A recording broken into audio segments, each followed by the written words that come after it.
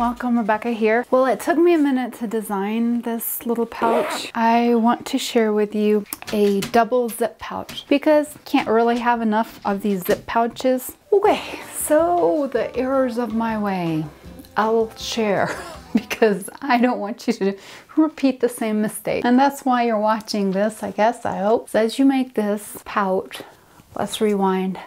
I screwed up. Up here in the mountains, we've had a lot of snow and I just wanted to bring some spring around. So if you guys are anywhere where there is a lot of snow, maybe surrounding yourself with something that's a little bit springy, that would be great. This pouch features box bottom, a front panel pocket that is made out of vinyl. Great to display your pens, sewing tools. Let me tell you about what size it is. 8 inches across, 10 inches in height.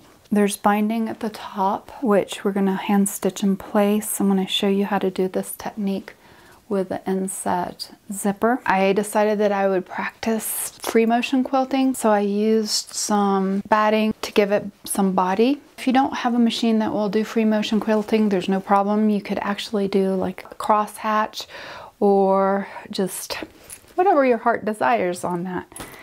The first one that I didn't interface it just because I wanted to play with it, but I did a little patchwork top to it. On this, I also did the vinyl all the way up, so the pocket is actually a big, large pocket. So on the one today, I'm actually going to be showing you the one that is just a pocket on the bottom. So let your heart get creative. Seam ripper, a rotary cutter, a pair of snips, some non-fabric scissors useful for cutting through zipper tape, and some fabric scissors. Needle, hand needles. The binding part at the top of this bag is going to be stitched on. The thread magic isn't necessary, it just helps against tangling. Measuring tape. A Teflon foot is helpful because we're going to be working with the clear vinyl. If you don't have that, you can always use your presser foot and just put a piece of Scotch tape on the bottom of it and just cut it through so that your needle can pass through. Some tissue paper or one of these Mylar plastic bags can help with the gliding of the vinyl on the bed of your machine. Either works well. I've also used a clear chopping mat that works well. The mat and ruler are helpful for cutting your pieces of fabric straight, but again, not necessary. If you don't have them, you can just draw on your fabric, trace out the shape, and then cut it with your scissors. And an iron and ironing board, clips, a lighter to singe the ends of your zipper tape or zipper, pins, some marking utensils, as well as a stiletto is also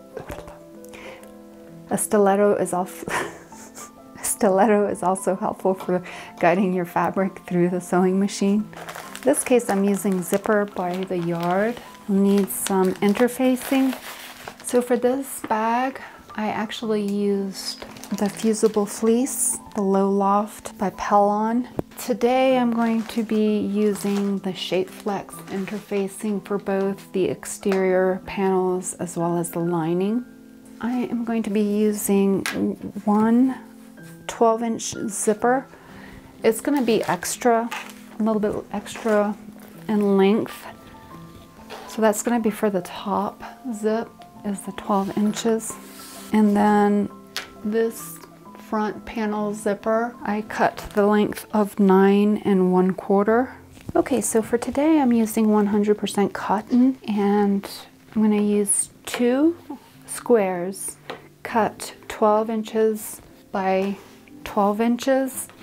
That's for your exterior fabric, and both of them are interfaced with the SF101. You'll need another 2 squares, also 12 inches by 12 inches, interfaced with the SF101. Okay, so you'll also need a piece of vinyl, cut 9 inches by 12 inches, 3 zipper tabs measuring 2 3/4 inches by 2 inches, You'll need one piece of binding that measures 1 inch by 10 inches. Okay, so you'll also need a piece of binding that is 1 1/4 inches in depth and 20 inches in length.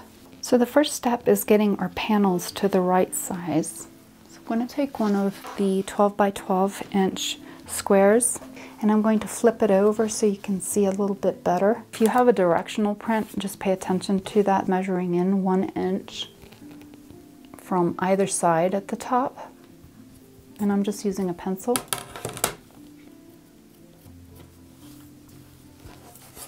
And then you're going to connect the corner that measures 12 inches, cornered, and you're going to repeat for all 4 of the squares, the 2 exterior panels and the 2 lining panels. And you're just going to cut along the line for all of the panels. And I need to change out my blade. Okay, so what I've done for the zippers is I just took it to the sewing machine and just back tacked, sewed and back tacked across it a couple of times to make sure that I didn't lose the zipper head and get it to fly off. Now on the long one, you'll only want to do that to one side, the opposite end of the zipper from the zip tab when it's closed. You're going to grab 2 of the zipper tabs. I'm going to draw 1/4 inch in from the long edge on both sides. It's been windy here all day. At one point it sounded like a motorbike racing by. Then I'm going to take it to the ironing board and just use the markings as a guide. All right, so grab the shorter zipper and you're going to flip the tab over. Right side of the fabric is facing up, and then you're going to take your zipper and you're going to place it right side facing down, and you want to line up the zipper coil with the crease that you have made once you've pressed it. Somewhat center it, sew a 1/2 inch in. I'm going to use about a 2.5 millimeter stitch length. And you can run another row of stitching to secure the edges.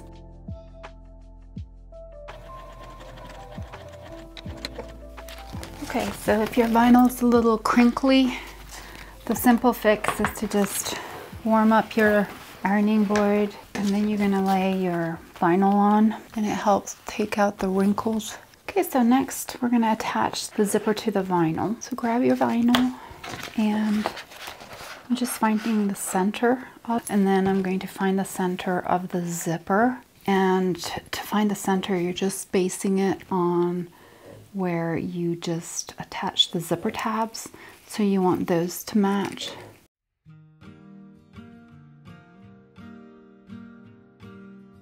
And I'm going to put a little pencil mark on the back side of the zipper. Center, align the marks to the center point of the vinyl. And you're going to need some clover clips for this. And I'm going to just take that mark off now that I know where it is. And if your zipper ends have kind of splayed open, you can just kind of make sure that they're rearranged to where you like them. And you can always clip it to kind of hold it together. On my original one, I actually added a second row of stitching so that it stayed together, but I wanted to see what it would be like to just have one row of stitching.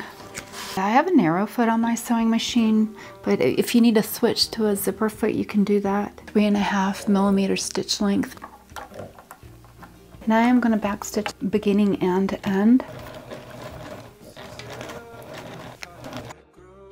And push the zipper up the right way. So when you're stitching along, you may want to go a little bit closer to the edge of the zipper tape head to give you more room. So maybe stitching down at about 1/8 of an inch. That way when you pull it open, you'll have more of the zipper tape to be able to top stitch. I hope that made sense. So I'm actually going to be trying to use this narrower foot. You may have a zipper foot, but that's gonna let me glide along and get pretty close to that. I'm keeping it on a 3.5 millimeter stitch length.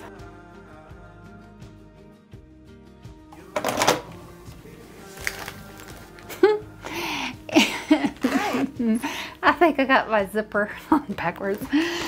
Oh well. So I messed up on that. It'll be all right. We're just gonna go with that, okay? Okay, so next I'm going to work on doing the binding. Actually works out because I'm left-handed, so for me it'll work out. For you guys, you just want to make sure that when you're doing this, if you want it opening from left to right, that you actually have the zipper flipped the right way. Okay, so you're gonna grab your binding piece and you're going to press it in half. Press the raw edges in towards the center. You're going to just fold it in half again, finding the center point. Centering the little zipper tape and the binding. And you're going to nestle it in.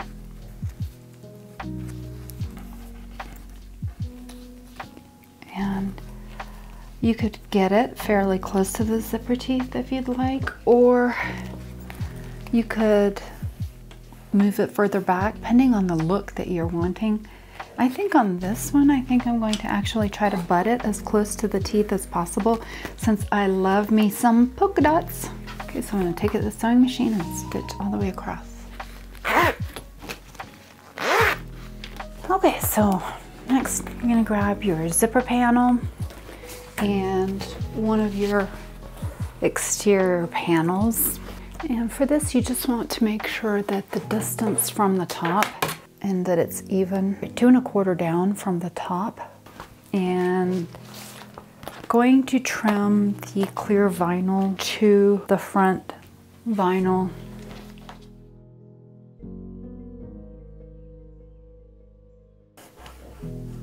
Just gonna put a few clips to hold the panel together. Move the zip over, stitch at about 1/4 inch in from the edge, using a 3.5 millimeter stitch length, and going across the bottom and coming back up and stopping. And that's just to kind of make this whole panel a solid unit. Grab the other exterior panel, put the 2 panel pieces right sides together, and don't worry if it's slightly off, can always trim it up. And I just moved the zipper just out of the way. Oh, I'm getting excited. I think it's gonna turn out really well. That's the fun thing about sewing, is you can really just pick out fabrics and materials that you are drawn to and get to create things that you love. Okay, so I'm gonna take it to the sewing machine and stitch at 3/8 inch in from the edge, down, across, up, leaving the top open. Stitch the beginning and end.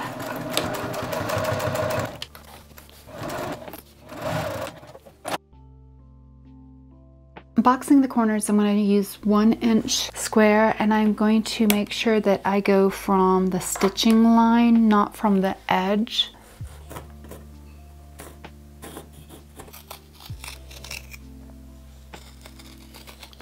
Set that aside, and you're going to be grabbing 2 lining pieces, and you're going to repeat by placing them right sides together. I like to start off at the 3/8 inch, bigger seam allowance as I go down. Increase it by another 1/4 inch to make sure that the lining fits snugly. Okay, and at the bottom, I'm going to do 3/4 inch. Oops, I got a little bit drunk on that one. Try that again a bit. My mom used to say, oh, drunk again. So now I'm going to do some trimming of the seam allowance. I like to leave it nice and wide at the top so that I have something to work with as far as splitting it open. You guys see all the snow outside? Okay, then back to boxing.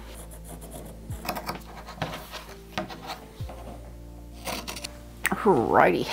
Now you're gonna take your main panel and flip it the right side out. Okay, so the errors of my way, I'll share because I don't want you to repeat the same mistakes. And that's why you're watching this, I guess, I hope.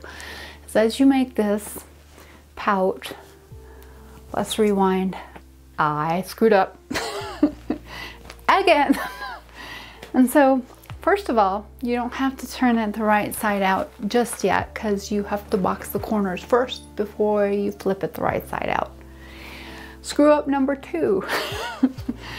I forgot to top stitch across the top of the binding, and therefore this is not a pocket at all.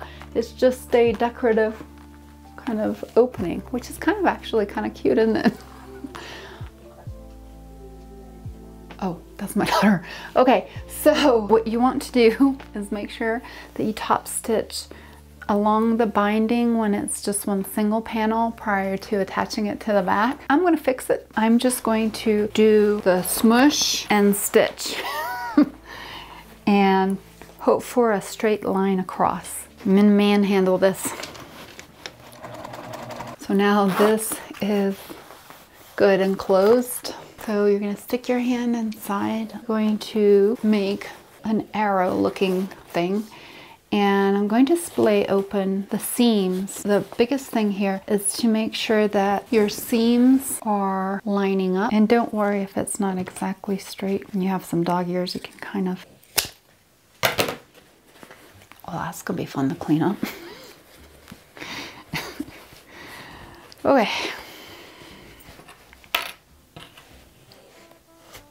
Just want to make sure you're trying to get a straight line.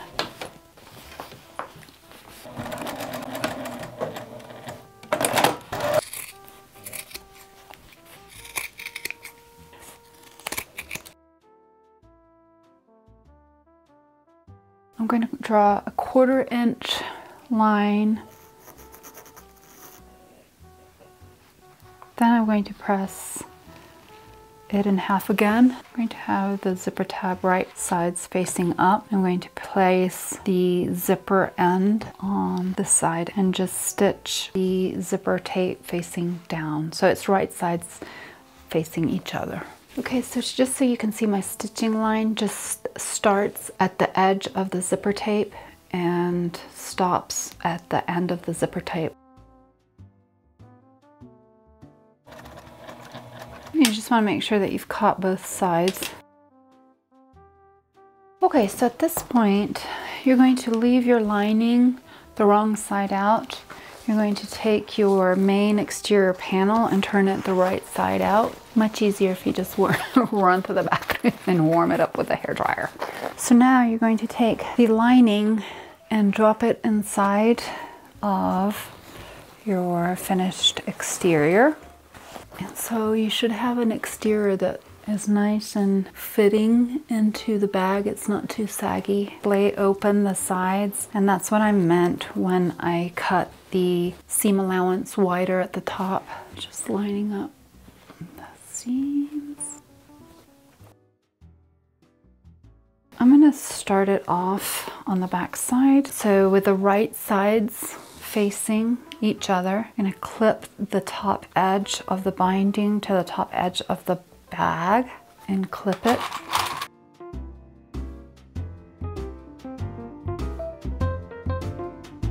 Okay, so I'm going to take it to the sewing machine and I'm going to stitch along the edge. Again, I'm going to be performing the smush and sew because I don't have that free arm of a sewing machine. And what I'm going to do is I'm going to stitch from the inside. I'm going to stop well before the end of this binding, and I'm going to show you why. Back stitch, and I'm going to press back and just finger press it. Go up and butt it up to where you folded and fold that side as well, and finger press it like so. And this is just going to give you a guideline. Then you'll pick it up and you will match the two edges pressed lines and stitch on the pressed line.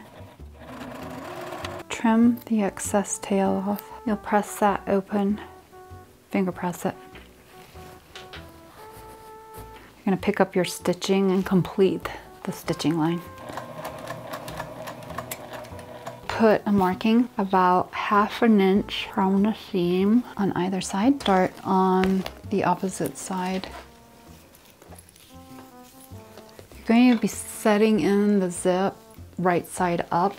You're going to take the zipper end and bend the little corner away so that you get a 45-degree angle, and you're going to clip it in that way.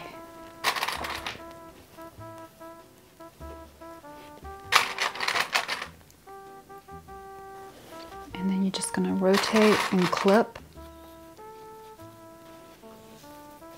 And you're going to put it right there and clip it. And work your way back. Put your last clip where your marking is. At this point, you can just take your zip and flip it inside so it's out of your way, like that. You're going to go around and bring up your binding, and the binding is ready to be flipped up. I'm going to take it and press it facing up to get a nice clean finish. And you're going to tuck it once in so that the raw edge is meeting the top edge, and flip it again, encasing, let's see if you can see it, encasing the zipper tape edge, and clip it.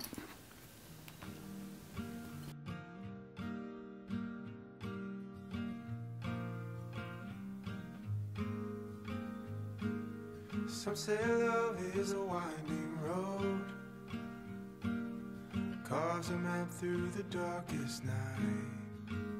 Well, it took me a minute to design this little pouch. I hope that you enjoy and make lots of pouches like this. I think I can throw yarn in there. So then I can take this and I'm ready to go. And remember that if you mess up, just stick with it. I look forward to seeing you again. Happy sewing. Well, why not? We got all 3 of them in here now. You're all being good. With me today, I have Chelsea. She's my little sausage. You may hear her in the background snoring. This is my Nikita. She's my young German Shepherd. And then we have Rocco, my big German Shepherd that's 10 years old.